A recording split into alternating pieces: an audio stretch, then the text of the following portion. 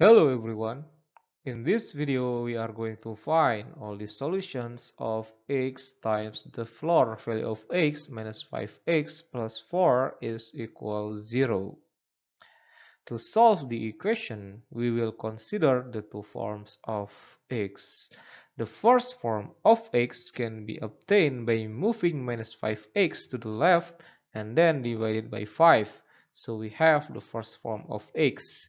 The second form of x can be obtained by factoring the first two terms on the left side of the equation on the problem.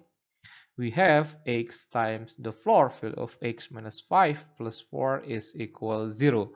By moving 4 to the right side, then divided by the floor value of x minus 5, it can be divided by the floor value of x minus 5 because the floor value of x is impossible to be 5.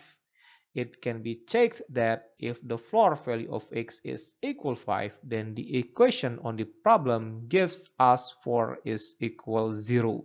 So it is impossible to have the floor value of x is equal 5.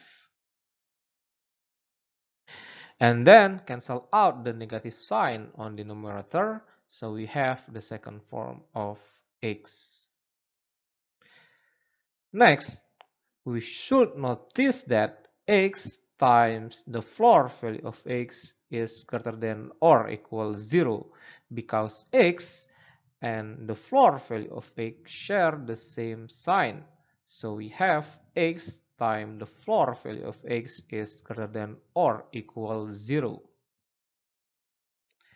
Therefore, x is greater than or equal 0 plus 4 over 5, which is 4 over 5. Because 4 over 5 is greater than 0, so the x in the second form also greater than 0. This can happen when 5 minus the floor value of x is greater than 0, which is 5 is greater than the floor value of x. Back to the first form of x, we have the floor value of x is greater than or equal 0. Therefore, the floor value of x is greater than or equal 0 and less than 5. Since the floor value of x is an integer, then all the possible values are 0, 1, 2, 3, and 4. If the floor value of x is equal 0, then x is equal 4 over 5. If the floor value of x is equal 1, then x is equal 1. If the floor value of x is equal 2, then x is equal 4 over 3.